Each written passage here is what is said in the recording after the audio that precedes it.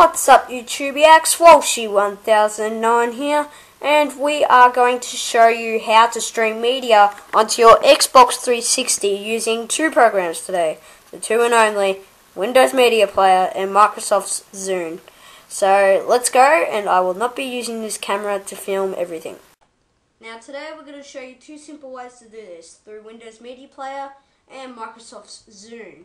Now, if you open your Windows Media Player, see we're doing this first, and you click on the little arrow in the library section and click on media sharing, you can easily see that these are blocked. Now, it says your network 2 blah blah blah is a public network, so if you click on networking, it should come up with something like this. Click on customize, and then click on a private network, which allows you to see computers and devices while making your computer discoverable. Now click next, click continue, and it's just going to think it in, take some time, and it says successfully set network settings. Click close on that, then click change for your media sharing. Then it will flash on the background. You click find media that others are sharing, and then you also click share my media. Then you click OK. This is my first time doing this, so sorry for any mistakes. Alright, so you click on continue. It's going to register it in. Thinking. Then it's going to thinking your network 2 is a private network, and then you're gonna click on allow for your Xbox. Other users of PC, that's your choice, so we're just gonna leave that as a warning sign. Gonna click on apply, then click on OK.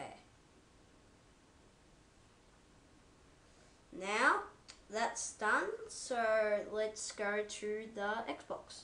Alright, so once you've done everything on your PC, my Xbox Live name's Walshow, so if you want to add me, go ahead. So once that's done, you want to go to your media, whether it's video, music, picture. We'll just go music here. Alright, then you got should have your PC up there. You got PC owner and PC Walshow Rimfire.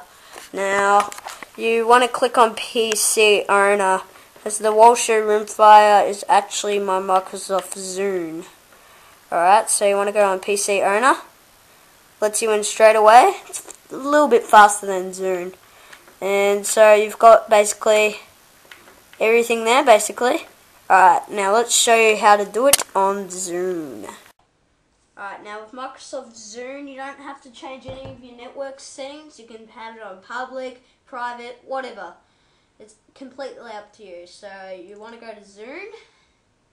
Zune will boot up, as usual. You can hear an Xbox Live thing in the background. It's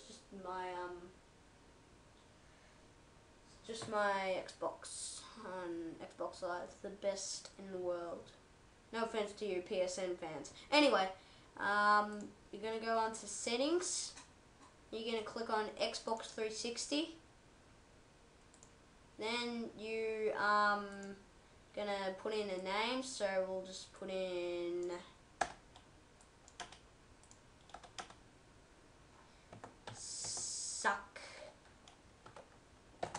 PSN.